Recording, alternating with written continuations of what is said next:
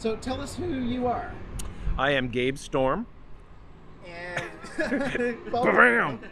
We're here in front of City Hall, and some of your artwork is just right inside. But this is a COVID world, and we're not able to have our regular artist reception. Right. So we wanted to show. Yeah. Got to get the. We've got masks out. And wait, I even have matching gloves.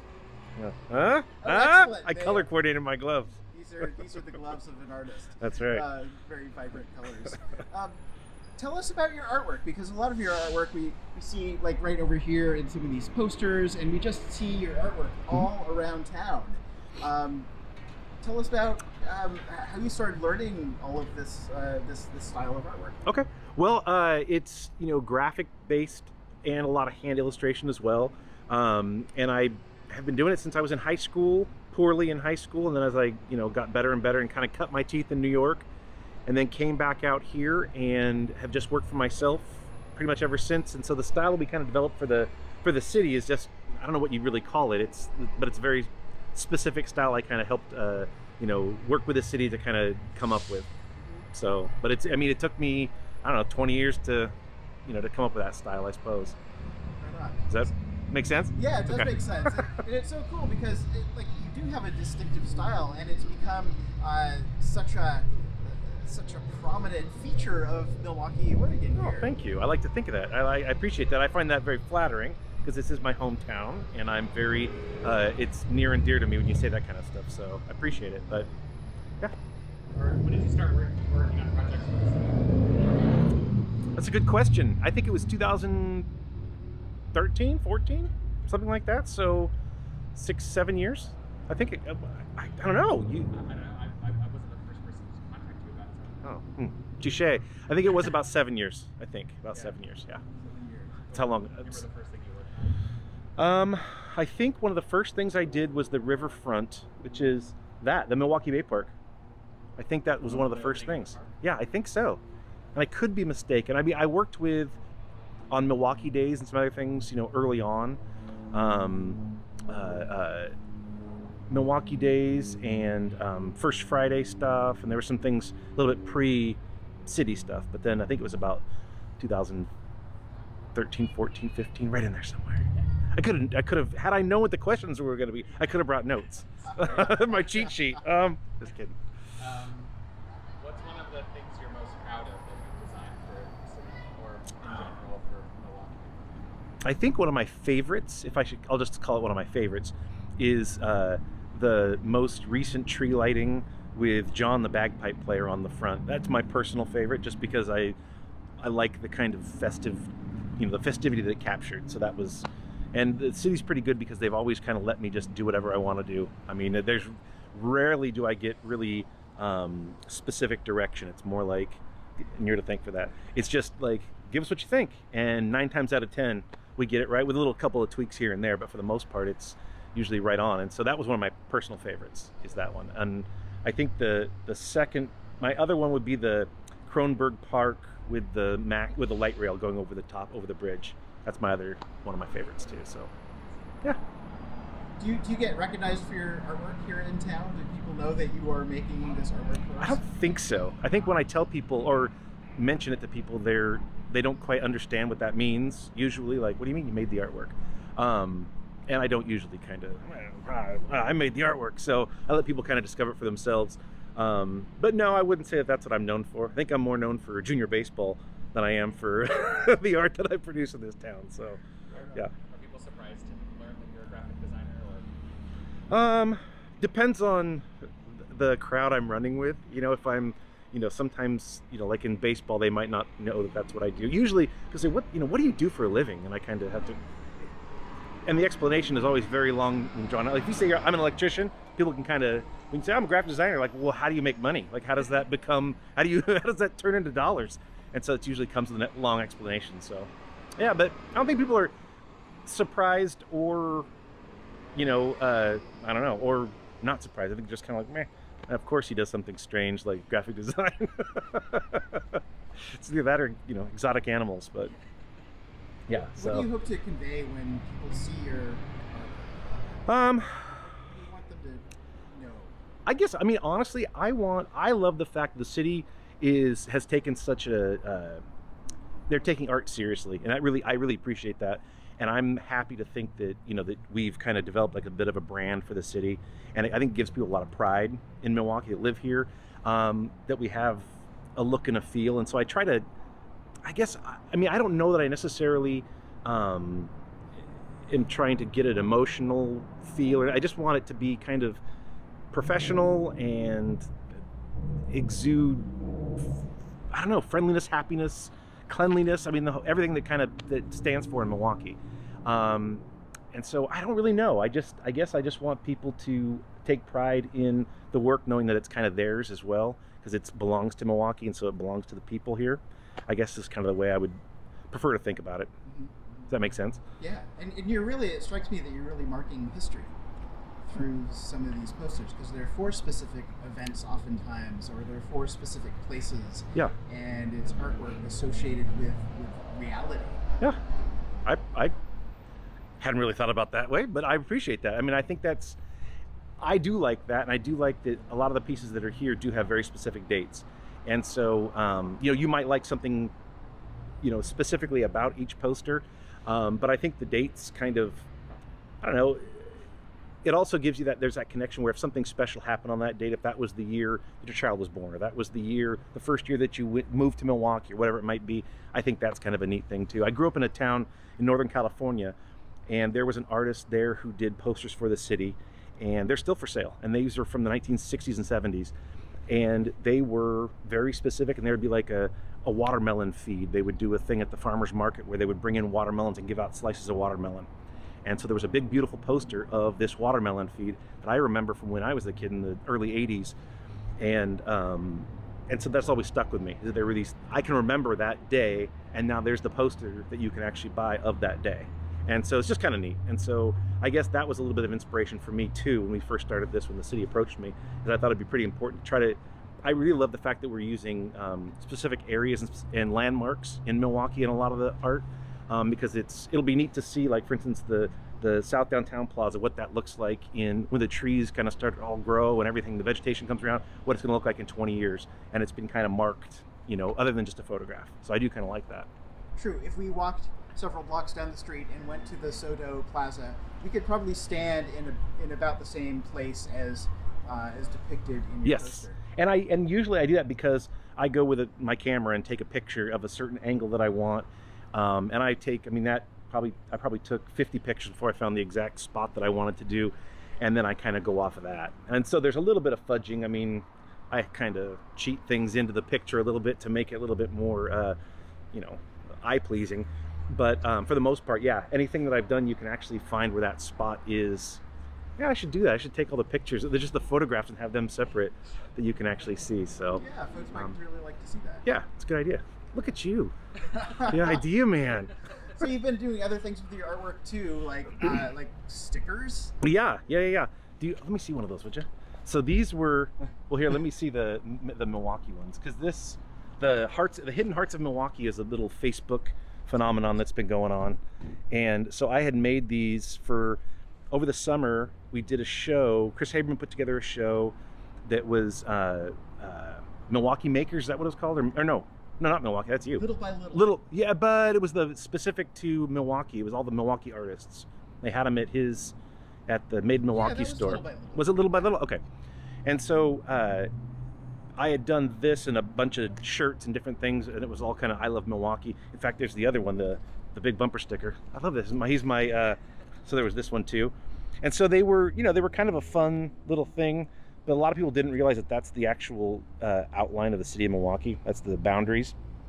And so it didn't go over, so there was a little too much explanation for a lot of people. But so I stuck these out the other day for the Hidden Hearts of Milwaukee, and I went through about 150 of them in, I think, about 48 hours. People came by my house and were taking them off a little rack. So I had to order more, actually. And so I've got more coming to put out for more people. And it's just, for me, that's one of my favorite. I mean, it's really moving to me that so many people were super excited. I mean, I had people coming from all over, from Oak Grove. They were getting in their cars and driving over and getting stickers and then taking pictures and thanking me. And it was just kind of a nice I don't know, I just thought it was a neat community building thing, and with this whole COVID thing, frankly, I've seen the best come out of people. I've seen some pretty awful things come out of people too, but I've also seen the best come out of people. And so, I don't know, it's just kind of, I'm glad that I got to be a piece of that too, and that I'm, you know, that the Hidden Hearts of Milwaukie, if you guys haven't seen that, you should really check it out. It's really rad. It's super awesome, and I'm, I don't know, I'm pretty proud to live in a community that takes, you know, that took kind of a nutty bad thing and has turned it into something. There's a huge benefit, and I think it's going to change our community forever. I think we're going to look at each other a little bit differently, so without sounding too cheesy. So what like all these hearts are popping up all over town. There's even one on City Hall over there. What do these hearts mean to you? To me, I mean, it's pretty. My daughter kind of summed it up, and she had said, you know, she had heard on, you know, something, or, you know, some on TV or whatever, and they were saying that we're all in this together. And I kind of think that's really what it's all about, is that we are all in this together. This COVID thing was kind of the great equalizer, and all of a sudden, doesn't matter where you are socioeconomically or where you are, we all have one thing in common. It's kind of something that's going to bind us. And so for me, it just kind of, it represents that we're a pretty tight-knit community. We're a good community, and I think deep down inside, we all, you know, want to take care of each other.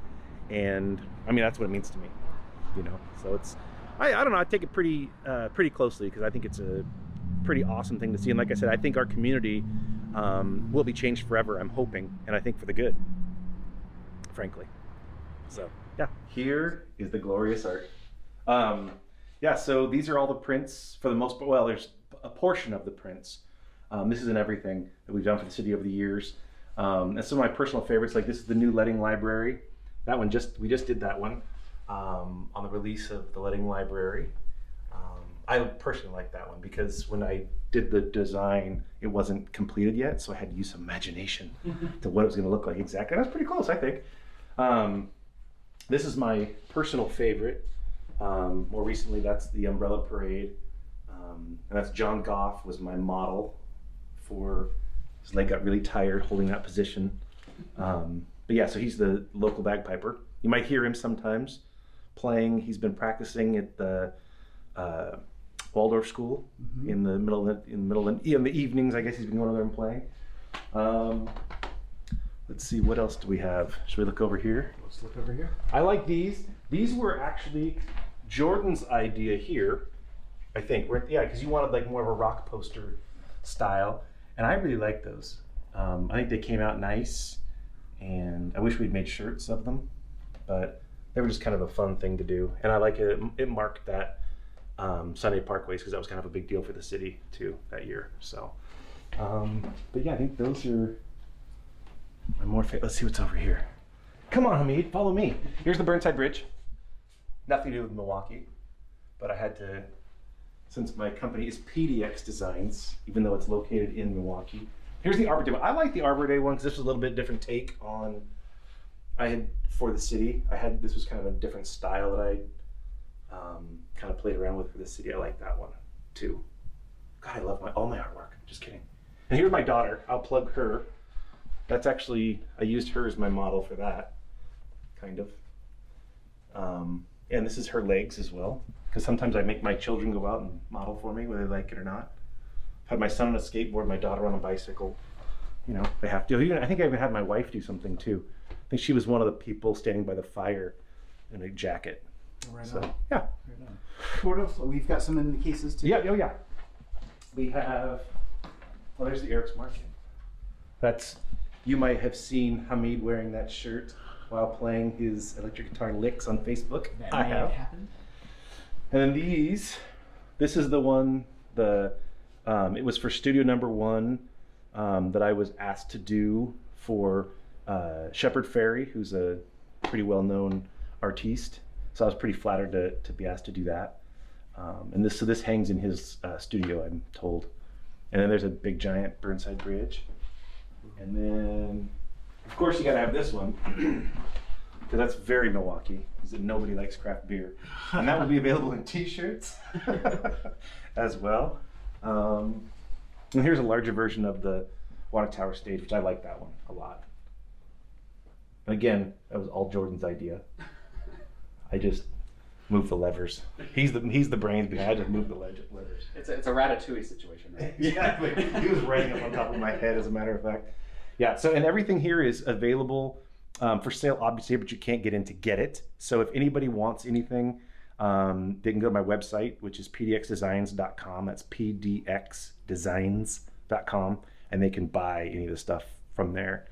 But with printing, it's kind of weird right now, and so I wasn't able to get a whole lot of stock, so it might take a week or two to actually get the print into my hands. So, yeah. But they can buy any of these pieces up here. Anything they want, and then some. And I also have some other stuff probably on my site too. So if it's, yeah, everything here would be available and then some. So, yeah. Right on. And then, you know, we're in the Dogwood City. This piece is always really, really beautiful. I love this one. I mean, I really do. It's kind of I grew up in, like I said, Chico, California, which the almond blossoms were down there. They call them almond blossoms. Oh, I know.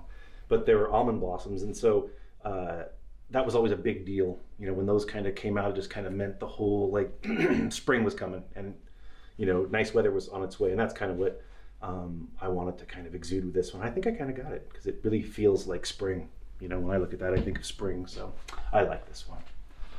So, and there's my daughter again, right there. On the bicycle? That's her bike. Is your son in any of them? He actually was in, I had him riding a bike maybe or something, or a skateboard maybe. I think that might be him right there, as a matter of fact. Yeah, so I try to stick my kids in there whenever I can. I don't know any of these people. Or this person. Poor guy. I snuck up on him.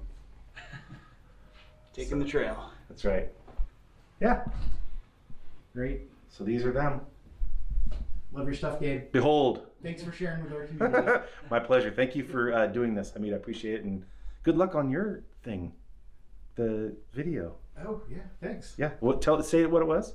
Oh, it was the Inspiration Oregon. Inspiration Oregon. Short form video challenge, and I was one of the top 10 winners. That's awesome. Thanks. Congratulations. God, there's so much talent in this town. Oh, good Lord. Endless Lord. talents in this town. That's part of our strength, right? It's absolutely. Plus, we're good looking. Plus, on top, we're talented and attractive. We're pretty folk. We got it all. This is the other one you said you liked, right? I do. This is, yeah, I love this one too.